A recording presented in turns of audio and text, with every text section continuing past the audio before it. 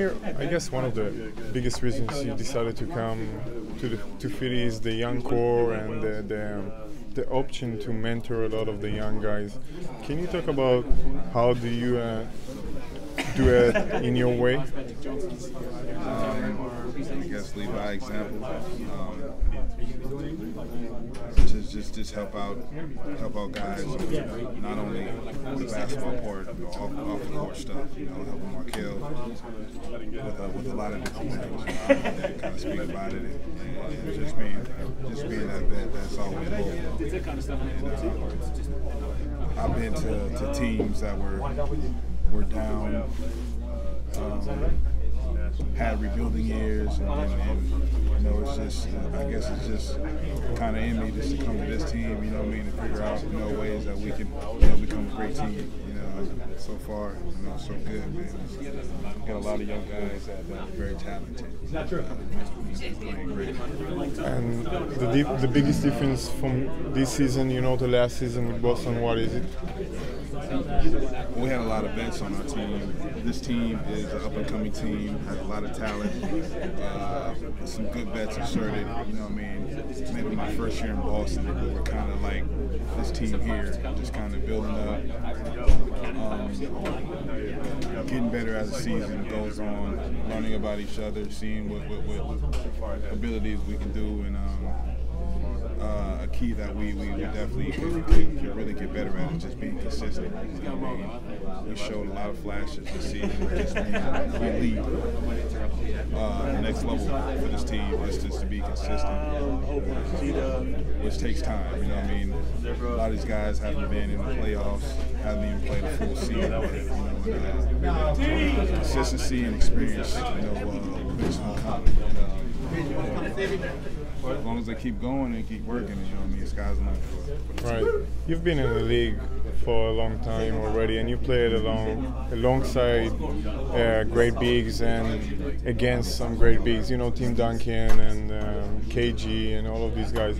Right. When you see Joel Embiid, do you think he's able to get to their level and maybe beyond that? Oh, for sure, man. Multi-talented big, 7'1", can shoot, dribble,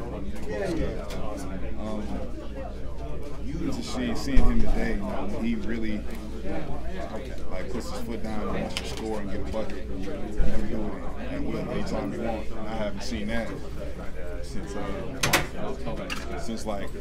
Shaq, being with Rasheed Wallace, man. For him, he had to get mad at the refs or something. He'll just post up and score easy, bucket easy. So for him, I don't know. For him, he sometimes he just has that attitude where he just takes it into his own hands, just ducks in the paint, which nobody can really stop that because he's a powerful guy. He has flashes where he can just probably just do that every time down the court. So eventually, that'll come. As he gets more games under his belt, as the years go by, he has time to be one of those great bigs. Right. Last question. With all the NCAA madness and the one and done and coming out of high school, as someone that came out of high school, what do you feel about the rule that you got to go to college and not get paid? Or now looking at all these incidents where the NCAA's, I don't know, players getting paid, taking money, extorting, I don't know, all this madness going on. I feel like a young guy, coming out of high school, if he's ready and he wants to go, I feel like he should just go and get paid. They're paying anyway, you know what I'm saying? But if he's not ready, if some players, they feel they're ready and they go to the NBA and then you can go to college. They don't know.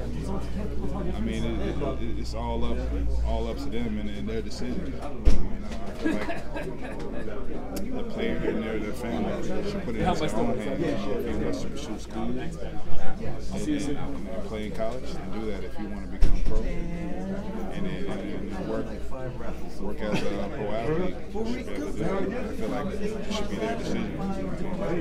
Thank you very much.